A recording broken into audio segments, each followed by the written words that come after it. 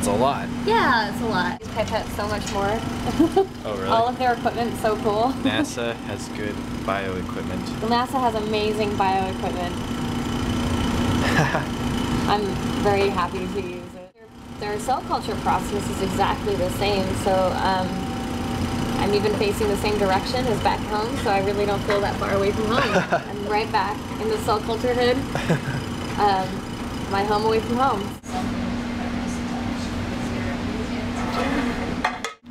How does it feel to use space tools? Space tools. These things? Yeah. They're pretty awesome.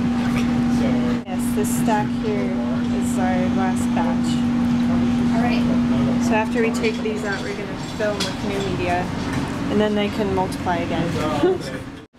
So that step's been done, and then the next thing that you have to do is you have to condition it to the media. So the media being full of all kinds of important biomolecules, things referred to as just factors, growth factors and whatnot, essential for the cells to survive and to proliferate, to be the kinds of cells they're supposed to be.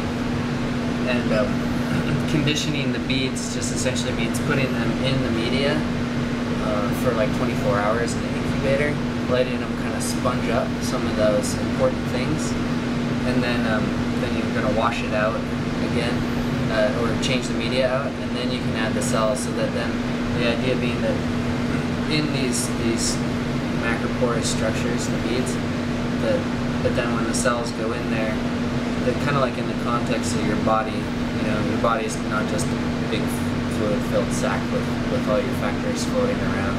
So in kind of a similar way, all those things should be associated with the beads, and so they're available for the cells to interact